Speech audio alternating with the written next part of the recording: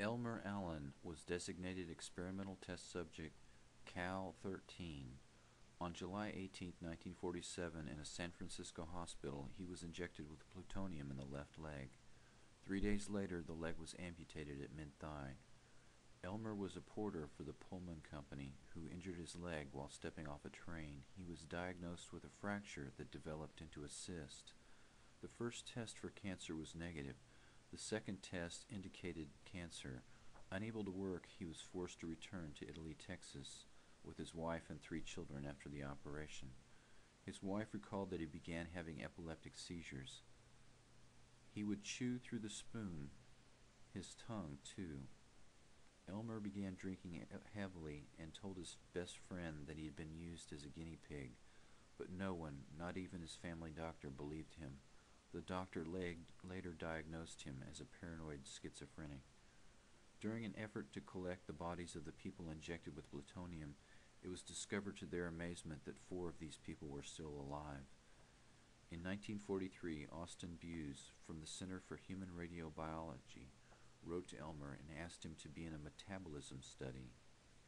He and his wife were brought to Chicago, and Elmer's urine and feces were collected for 2 weeks as he stayed in the hospital. The trip was paid for, and Elmer received $140 plus $13 a day expenses.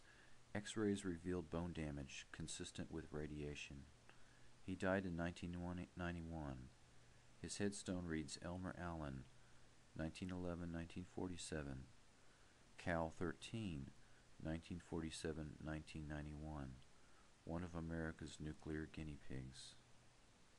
While these secret experiments on thousands of Americans were going on in hospitals, the very public testing of nuclear weapons lasted from 1945 until the Test Ban Treaty in 1963. Approximately 253 above-ground tests were conducted in the Pacific and the U.S., in which nearly 400,000 military personnel took part. The external dose of beta radiation was measured by badges, but these were not distributed in significant numbers. The badge did not measure the dose from other external particles such as alpha, gamma, or X-ray radiation, nor did it measure the ingestion of small particles that lodge in tissues and do continuous damage. Some of the troops felt immediate effects of radiation poisoning and developed lifelong complications, while others became sick many years later. Bill Scott of Camarillo, California, was a former Air Force photographer and filmed some of the nuclear tests. According to Helena, his widow, starting in 1955, Bob had nosebleeds, backaches, and coughing attacks followed by vomiting, nausea, and upset stomach. His nosebleeds would last for days at a time. His teeth rapidly decayed and his feet became dry and scaly. In 1971, he was hospitalized for tests that found bone cancer that spread rapidly, and 6 months later he was gone. The Atomic Veterans newsletter published the following statement: "We are the victims of radiation experiments too. They exposed over 200,000 of us in over 200 atmospheric atomic and hydrogen bomb tests between 1945 and 1962. They deliberately bombed us with nuclear weapons and exposed us to deadly radioactivity to see how it would affect us and our equipment in nuclear warfare on land, sea, and air. They didn't need our informed consent because we were under military discipline. They devalued our lives, too. They made us sterile. They crippled and killed our children. They made widows of our wives, then denied repeatedly and publicly that there was ever any danger. Say the lie often enough, and people will believe it." The third group of experimental human subjects are the downwinders. This term refers to all the people exposed to radiation as a result of atmospheric testing. This group in essence comprises the entire U.S. and in fact the entire world.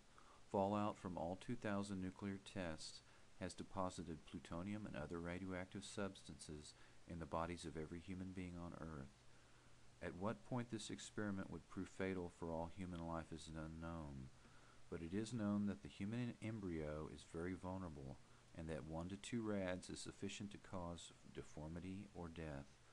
Radiation fallout maps indicate that this much radiation and more has been deposited across the continental United States.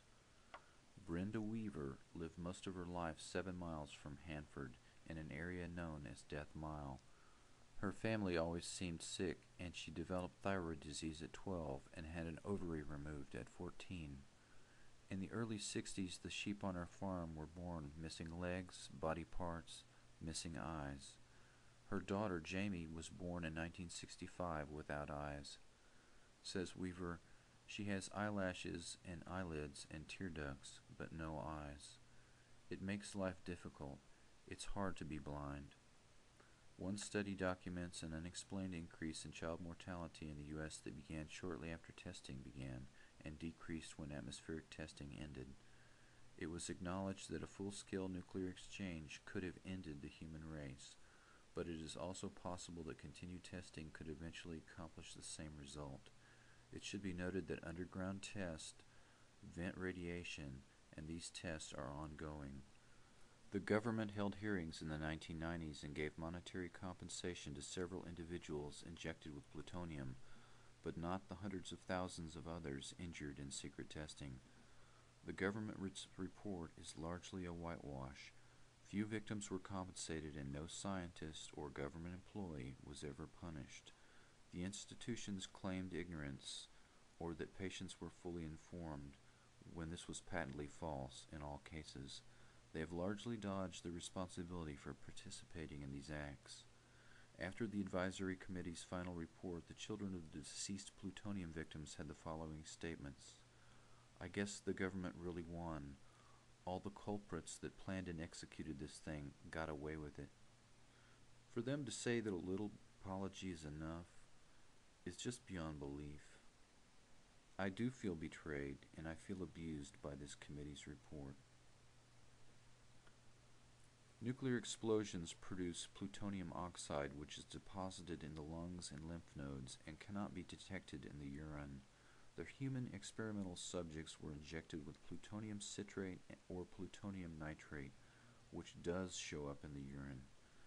30 years of testing urine from those exposed in above-ground tests has led to thousands of useless tests that show a false negative and false evidence that could be used to claim that these human exposures were low or non-existent.